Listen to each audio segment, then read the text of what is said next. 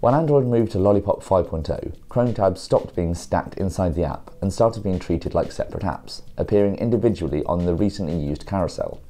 However, there is the option to merge them again, and this tutorial will show you how. View your recent apps by holding down the button on the right. You should be able to see multiple Chrome tabs if you have them open.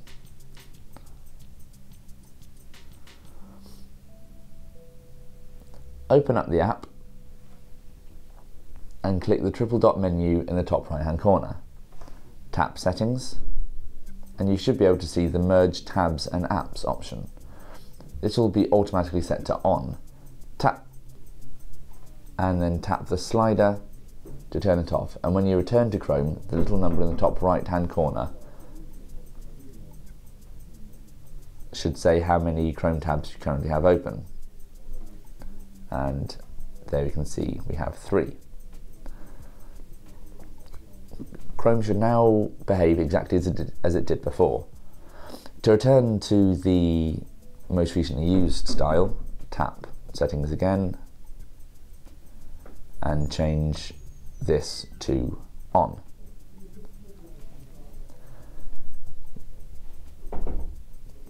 You can then use this with the tutorial in Android Magazine issue 54, and that is how to merge Chrome tabs.